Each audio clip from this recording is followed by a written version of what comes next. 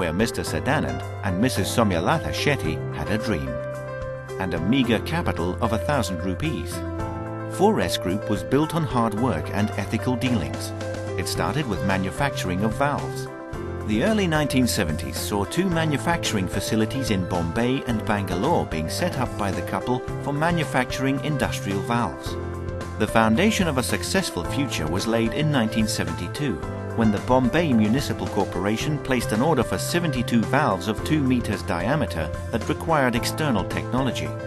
4S chose Boving and Company Limited UK as their technical partners. Legend has it that Mr. Sadanand Shetty and Mr. A. Majumdar, one of the founding directors of BFL, walked into the Boving office in London one morning with nothing but their belief in themselves and the 4S Group driving them, and walked out with the drawings for the valve and a verbal agreement to enter into a collaboration, which was sealed over a handshake. The 4S Group entered into a technical partnership with Boving for valves, which lasted 14 years as the group went from strength to strength, adding manufacturing facilities in 4 more locations across the country. In 1985, Boving 4S Private Limited was formed as a joint venture with an equity shareholding of 62% by 4S Group and 38% by Boving and Company Limited to manufacture small hydro turbines in India. Boving 4S got into a 7-year technology transfer agreement with Boving and Company. During the early 90s, Boving UK was bought over by Norwegian conglomerate Kverna, forming Kverna Boving, one of the largest hydro companies in the world. This gave BFL additional access to world-class technical expertise and training facilities in Norway and Sweden. Thus, in 1993, Boving 4S signed a further 7-year technology transfer agreement with Kverna Boving, firmly establishing itself as the technology leader in India.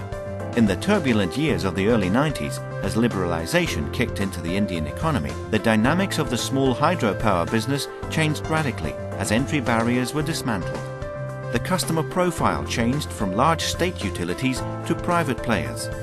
BFL was also suddenly exposed to competition from a wide range of small and medium-sized players from across the world.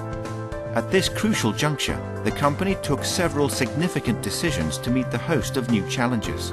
There was a realization that it was imperative to optimize on its facility and technological focus on small hydro, as opposed to scaling down large hydro to small hydro, as was being followed by other major players in the market. Since the very foundation, BFL's approach to business has been to build honest relationships with customers. These have been the guiding principles behind the spectacular growth spurt that saw the company supplying more turbines in the 1997 to 2002 years than in the previous 11 years of its existence. Kverna Boving was later acquired by General Electric, forming GE Energy UK. BFL reaped the rewards once again as it signed a 7-year agreement in 2002 with GE for transfer of technology, the third such agreement in its history. The 2 earlier ones being with Boving and Company UK and Kverna Boving of Norway.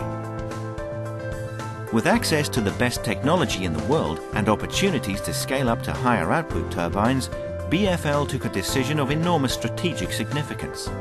The company decided to narrow its focus to small hydropower and raise the limit of turbine capacity to 25 megawatts per unit.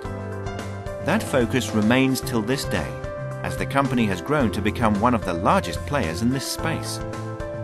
The company has developed a formidable product range and manufactures a wide range of different variants of turbines in the Kaplan, Francis and Pelton categories. Over the years, BFL's cutting-edge technology, its focus on small hydro and above all, its relationship-based approach to business has won it an order book which spans the globe from Central America through Australia. In 2008, as GE Hydro was to change hands again, the 4S Group decided to amicably part ways with GE, with the 4S Group buying out GE's stake and owning 100% of the company. At this stage, Boving 4S changed its name to B4S Private Limited, or BFL as it had always been known popularly in trade circles. And here we are, living that dream every day.